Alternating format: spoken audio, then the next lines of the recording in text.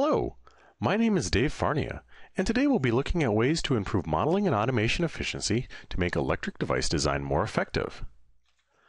In today's webinar, we'll start with a short overview, and then we'll look at JMAG's solutions to automate modeling. We'll examine script functions, analysis templates, parametric analyses and optimization tools, JMAG-VTB or virtual test bench, and finally report functions. We'll conclude today's webinar with a short summary. So there are two main reasons for automating your analysis. The first reason is to reduce the total analysis time by eliminating the need to repeat the same setup numerous times. The second reason is to reduce the chances of making a setup mistake when repeating an analysis. Both of these tie into a larger overall theme, which is reducing the total time that you're working on an analysis. An additional benefit is that automated analyses can serve as a template that can be used by different users to ensure that the same process is being applied in every analysis. The total analysis time for a problem includes the time to set up the model and the time to generate results. The actual analysis time to run the analysis is constrained by the accuracy requirements of the simulation. So if the actual analysis time or the calculation is constrained by the precision requirements, the ability to reduce the total analysis time comes in the form of reducing the model setup and the model result generation. Analysis automation and improved efficiency with JMAG. JMAG has a variety of solutions for automation and efficiency improvements. JMAG Virtual Test Bench is effectively analysis templates, whereby you can apply a template to an analysis. So you input the model geometry and then set the conditions or set the results that you would like to obtain, and then JMAG will take care of setting up the intermediate steps of generating the results. JMAG Designer parametric functions will convert geometric and analysis conditions into adjustable parameters. JMAG Designer optimized calculation functions is an extension to the parametric function and will allow you to run a more efficient parametric calculation. JMAG Designer analysis template functions are model templates. So whereas VTB is an analysis template where you define the results that you want to see from it, and JMAG will set up the individual analyses, the model template is the same but only for models or limited to only setting up the models.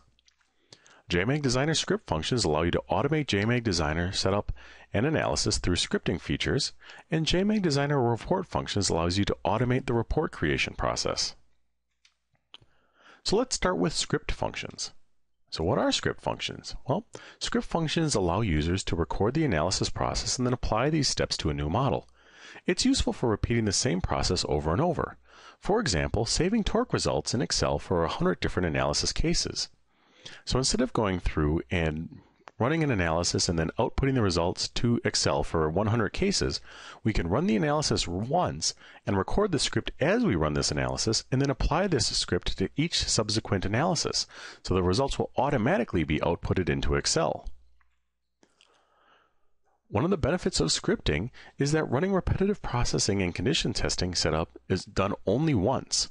So again, in an example where we want to have 100 different iterations, instead of going through and setting up 100 different models, we can set up one script that has a function that will iterate 100 times. So for I equals 1 to 100, we can set a value to I times a current, for instance, run the calculation, and then output the torque to a CSV file, and then move on to the next step.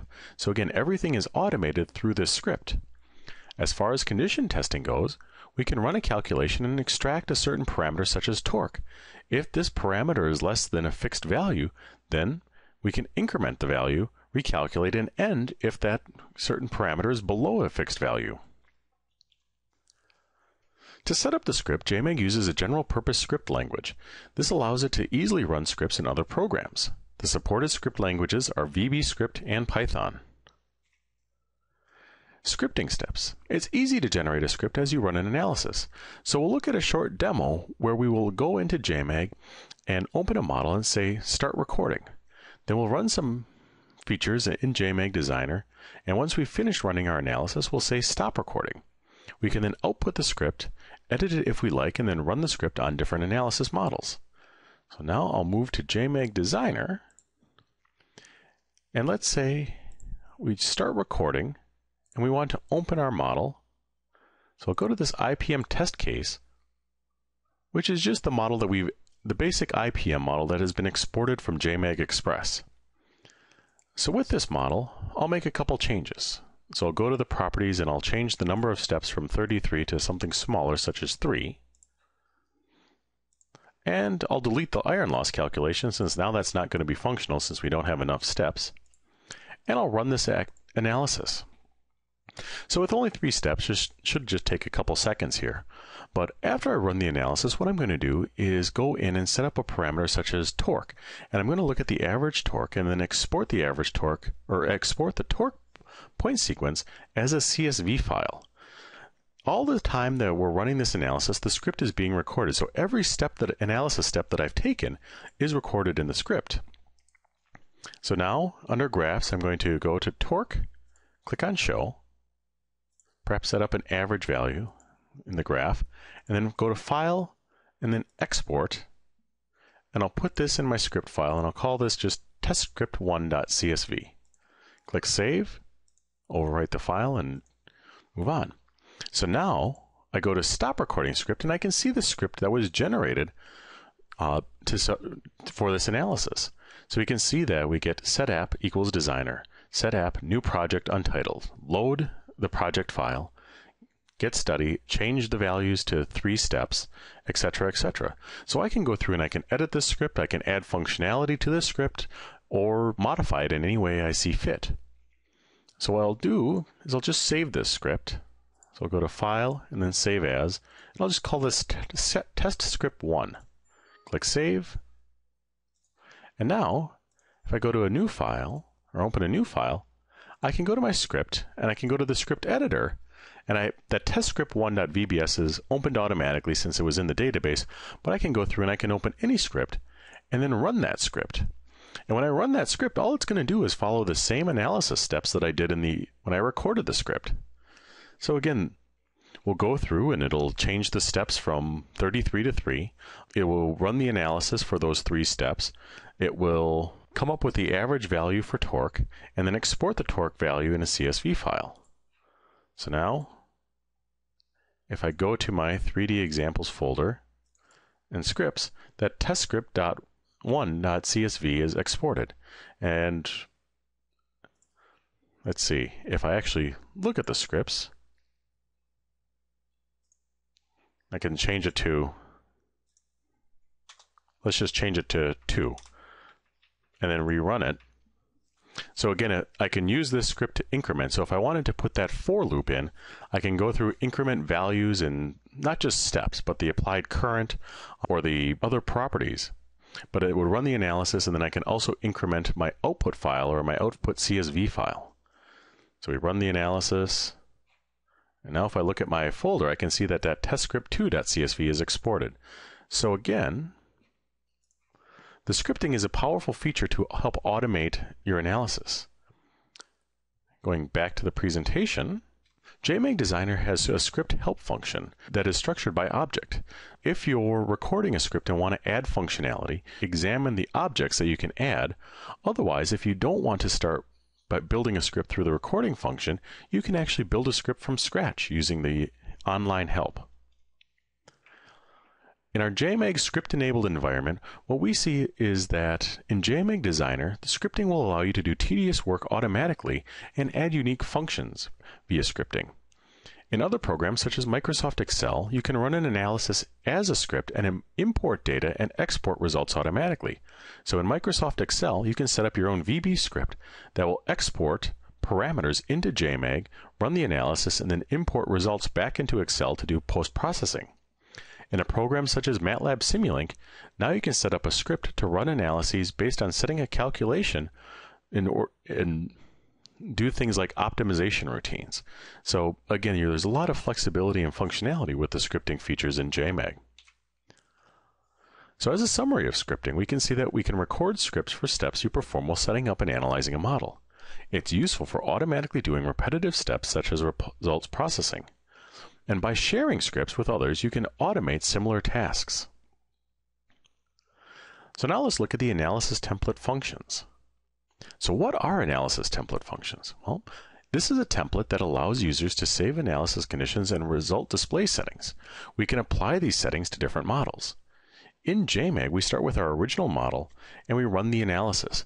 Then we can create a template of that analysis where we set the study type, the analysis conditions, the material properties, the mesh generation, the study properties, the results displays, and the units that went into the settings of that original JMAG model. All this is saved as a template now that can be applied to other models, so it will preserve all those material settings, and once we run the analysis, it'll actually preserve the evaluation items. So if we set up a custom contour plot for the flux density, it will preserve those settings for that custom contour plot. In order to transfer our targets, we use sets. So condition settings are accurately transferred by using a set. A set with the same name is transferred even if the winding distribution is changed. So a set is effectively the name of a component.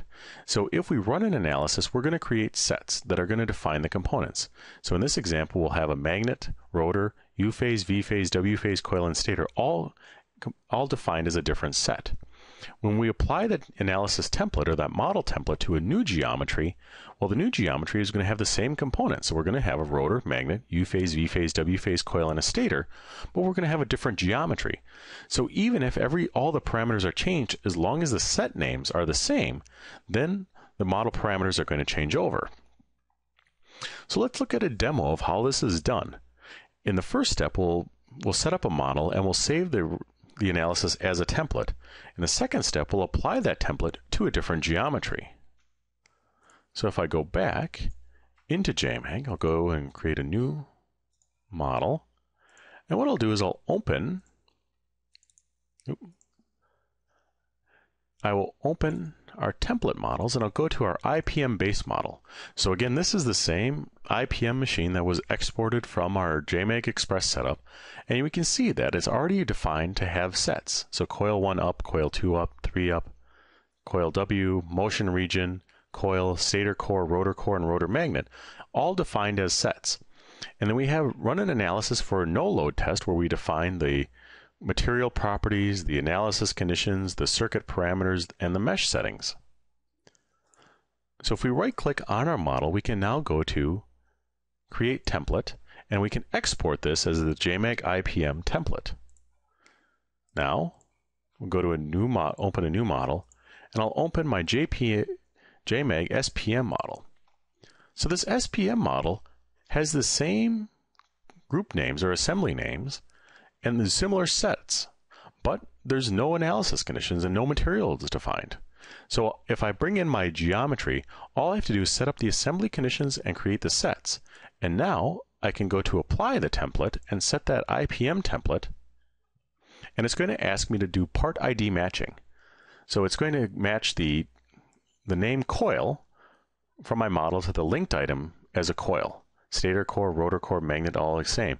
The only component that I have in my SPM model that I did not have in my IPM model is a shaft. So that's going to become a floating component, and we'll see what happens to the results with that. The same with my sets, where the shaft is still just a floating set. Click Finish, and you can see that I've automatically created my study. So no load test, my material properties are applied, my analysis conditions are applied, but since I had that one shaft, which was kind of a floating set, some of my analysis conditions didn't transfer over, which means that I just have to go back in and double check that all the analysis conditions are set correctly. But as far as model setup goes, if I use the template, again, I can ensure that the settings are the same from that initial model, which is the IPM, to this new model, which is the SPM. So if you are doing the same type of analysis on different geometries, then templates can help you reduce the model setup time. Templates can also ensure that you are evaluating the same results for each new model. Parametric and optimization functions. Typically, numerous cases have to be evaluated to optimize parameter values and evaluate the effects of a design variables on a device's performance. JMAG's parametric tool can reduce the setup time when evaluating models' designs. So what are parametric functions? Well, a parametric function is a parameter that is assigned to a dimension and/or an analysis condition. A group of all these parameters are grouped in a single location, and you can define their values or range of values from that location. Parametric functions seek to address the concerns below. Mainly, won't creating models with different geometries and conditions take a lot of work? And how much time will it take to calculate all these different models and then finally go through and organize the results and evaluate them? So let's take a look at doing a parametric study on that IPM motor. So we can see that step 1 for a parametric study is to select the design variables.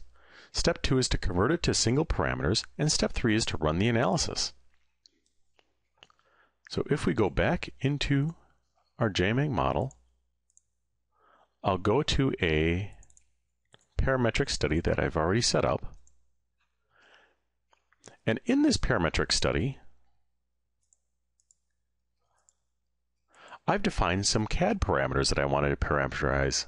So the distance of the magnet, or the magnet width, and the magnet thickness. So in order to parameterize CAD values, I have to have my link to my CAD program open. In this case, my CAD link is based on my geometry editor, but you can also link to programs such as SolidWorks, CATIA, and Pro-E. So again, I have my CAD model open now. So if I go back to JMAG Designer, now we can see that the CAD parameters, I don't have my little warning sign. And if I go to case control, I can go to select parameters. So for this parametric study, I'm going to adjust the magnet thickness value, and I'm going to choose from a different value to adjust as well. So I can set any of the following parameters, whether they be the materials, the study properties, the mesh properties, the analysis conditions such as the rotational speed or eccentricity analysis, and the circuit. And so I'm going to choose the magnet distance as value and the phase angle. Click OK. And if I go to Create Cases, I can then choose how I want to generate my parametric values. So I can use a constant value, increment, divisions, or just a table. If I go to Not Set and click Generate, it's just going to generate the default values. And I can, at that point, go to Add Cases and then change the values. So for this example, I'll change that magnet thickness to from 3 millimeters to 5 millimeters to 6 millimeters. So I have 3 different parametric cases, and now I can see that I have my parametric slider bar populated with those 3 cases. If I go through my parametric slider bar, now it's going to adjust my magnet thickness to 5 millimeters and then to 6 millimeters. So now, in my study, if I click on Run All Cases, it'll run all the cases of my parametric analysis. So as I mentioned, linked geometries can also be parameterized. So JMAG has a variety of linking functions to make geometry analysis easy. So again, we can go to JMAG's Geometry Editor, or JMAG Express, but we can also link to third-party programs such as SolidWorks, CATIA, ProEngineer, and NX. Changes made within JMAG's parametric function are then applied to the different CAD geometries. Small changes can also be parameterized. We have what we call a morphing function, which is used for geometry changes to a meshed model. With morphing functions, one part of a geometry can be modified without changing the number of nodes or elements. In this example, we're going to modify the bridge distance. So we'll select our morphing function and set that as a design variable, and then we'll choose different values for the thickness of that bridge.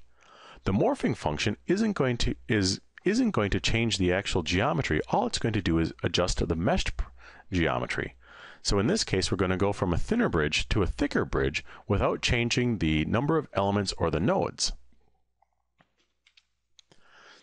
The parameterized values can also be equation-driven. So relational expressions can be defined for design variables by using equations. In this example, we want to change the magnet's aspect ratio while keeping the volume constant.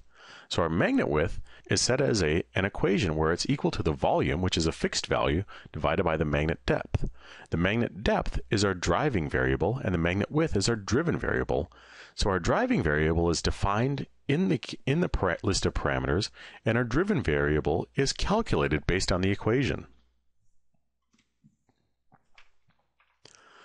When we go through and analyze the results from a parametric study, it's very easy to pull everything all together in JMAG.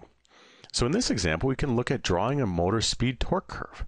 So we take our input model and we parameterize the speed, and then we set our rotation speed to 100 RPM intervals.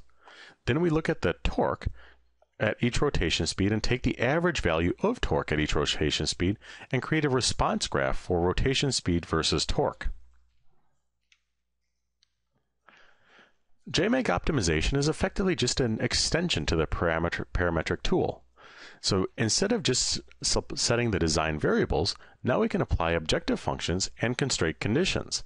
So JMAG will go through based on the constraints and the objective functions and define what parameters should be set, and then run the analysis and display the results for the analysis in a handy table. So we can see that it's easy to set up a parametric analysis in JMAG. Settings, case management, and results evaluations can be done efficiently even with multiple calculations. Optimization can also be run as an extension of the parametric tool. JMAG-VTB, or Virtual Test Bench. So first of all, what is JMAG-VTB? It's an automation system that lets you run analyses and create reports simply by selecting a scenario to meet your objective from a wide variety of scenarios. With JMAG-VTB, you can get the results you want just by preparing the geometry data, even if you don't know how to use the software or have little analysis experience. So when we looked at that model template where we had the sets and the material names, we would start with that same base where we had our SPM motor and we would define the names of the components and then the sets. Then instead of just applying a single analysis condition or a single model condition onto that new model, we would apply an analysis scenario. So an analysis scenario would say that, well, we want to run the thermal study on this transformer. So we're not just going to set up the transformer to run a load value. We're going to actually set up the transformer to run the load value and then take those loads and losses into a thermal study and run a thermal analysis. So it's not just running a single analysis, it's actually running a template based on numerous analyses steps. So we're just setting the input geometry and then defining what we want to get from that input geometry. The database stores scenarios and previous results. So evaluation results and models that have already been run can be searched, and previous scenarios can be applied to new models. So for this analysis target, which is in this case our transformer, we can look at previous analyses, which might be the thermal analysis, or apply different analysis models onto that device. We then have a way to store the analysis results to go back later and then make sure that and see what previous models we've run. More detailed evaluation and analysis is possible by launching JMAG Designer's interface, which is a single click from the results dashboard. This allows for seamless integration with more detailed evaluation using JMAG Designer. So we run our transformer analysis scenario or thermal scenario in JMAG-VTB, and the result, if we click on any one of the results, we can actually launch JMAG Designer to do further evaluation of those results. We can also create original scenarios and edit scenarios based on JMAG Designer scripting. So again, we can use JMAG Designer's script to make modifications to an existing scenario to add functionality or basically apply our knowledge. So even people without much analysis experience or who are not familiar with using the software can get the results they want. We create a process for the steps of the analysis. Analysis work can be easily spread to other people by creating these processes and giving them the ability to run those processes on their models. How can you use VTB? Well, you can start using VTB right now if you have JMAG version 11 or later. No need for more licenses because JMAG-VTB uses JMAG Designer's pre-post and solver licenses. The latest version of JMAG-VTB is 2.0 and is included with JMAG Designer version 12. JMAG-VTB 2.0 has an improved GUI interface and better scenario choices. Finally, report functions. Once you've actually run the analysis, well, now you need to generate the report and capture all the results in a single source. And this is where report functions can come into play, because now you can automatically create reports showing setting conditions and results for each calculation case. The output is in HTML format, and display items can be selected. So you can choose, do you want to see the torque waveform, the voltage waveform, or do you want to look at contour plots or vector plots? We can also see design variable values and response graphs from parametric analyses. So, as a summary of this seminar, automation and improved efficiency in analysis works not only to improve your effectiveness, but also improves your communication with your colleagues. We hope you will use these as a means to transmit your knowledge throughout your organization and help set benchmarks for how analyses should be generated. Trial versions are available for free So why not give JMAG's automation and efficiency improvement functions a try? If you have any questions, feel free to contact us at any one of the following locations. Thank you for your time, and I look forward to seeing you during the next webinar.